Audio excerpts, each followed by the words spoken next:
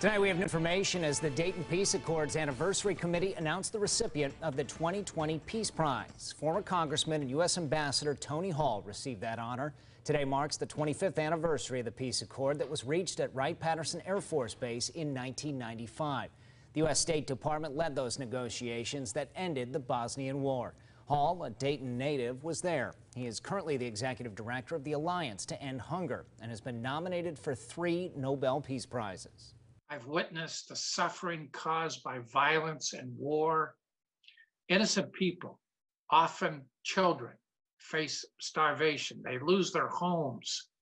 They lose their hope. In Dayton, we've showed the world a better way. We've brought people together. We gave them a perfect environment for thoughtful reflection, and we built a path to peace. Tony Hall is one of only 6 people to be awarded the prize since 1996, among them former President Bill Clinton, late Ambassador Richard Holbrooke, and Archbishop Desmond Tutu.